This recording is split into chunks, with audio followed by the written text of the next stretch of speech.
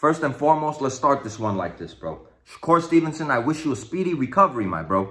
I see a lot of channels out there that's saying he faked his injury and all this. I don't think this man faked no injury. He has a picture laying down in that hospital bed, bro, showing his hand all wrapped up. And one thing I noticed, man, it looks like it was his right hand. So I feel like Shakur Stevenson has problems in both of his hands, in all honesty, bro. And I'm not the biggest fan of Shakur Stevenson. I think he's an amazing fighter. I think he's an exceptional talent.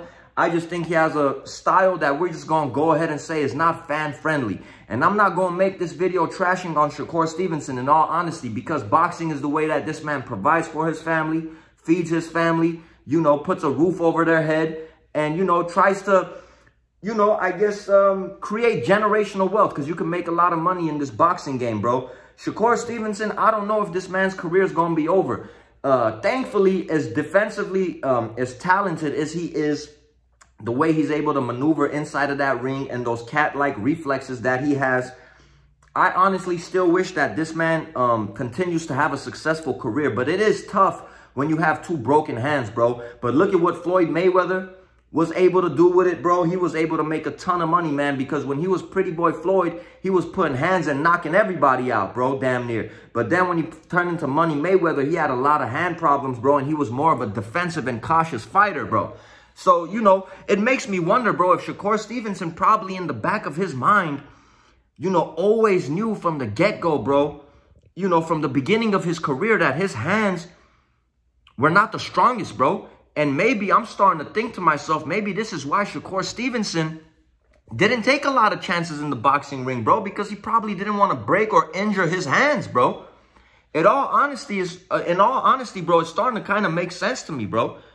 Because this is not the first time. It's been many times already in this dude's career that he's had hand problems, bro. And besides Floyd Mayweather, man, let's not forget about Paulie Malignaggi, man. Not too far back, he was a two-weight world champion, bro. He didn't have the best hands. He always had a lot of hand injuries. And I know a lot of people have a love-hate thing with Paulie, bro. I respect what Paulie did inside that boxing ring. I disagree with him with the hate that he has towards Canelo Alvarez. I feel like he's a hater when it comes to this. But as a boxer, bro, and I'm pretty sure that he's a good person too, bro, at the end of the day. And he was able to, you know, be a two-weight world champion, make a lot of money in boxing. Been into the ring with a Miguel Cotto, a Ricky Hatton. Been into the ring with an Amir Khan. Been into the ring with an Adrian Broner that took his belt and his girl.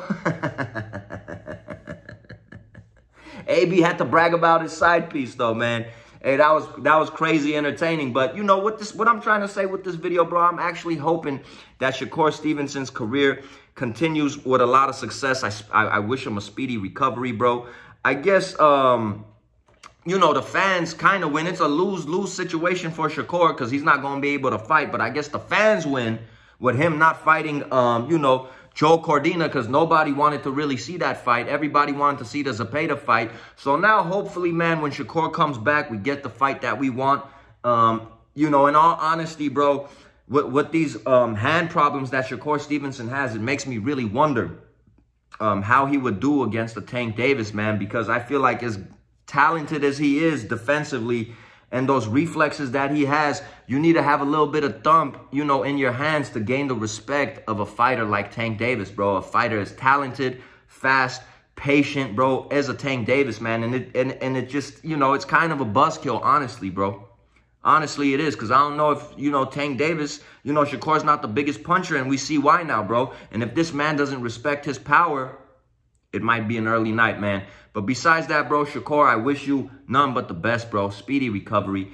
All these dudes talking about he's faking this hand injury, I'm not buying that, bro. This is this man's livelihood, and this is how this man feeds his family, bro. So that's what we gonna say in this video, and we out of here till the next one. Peace and blessings to my real ones.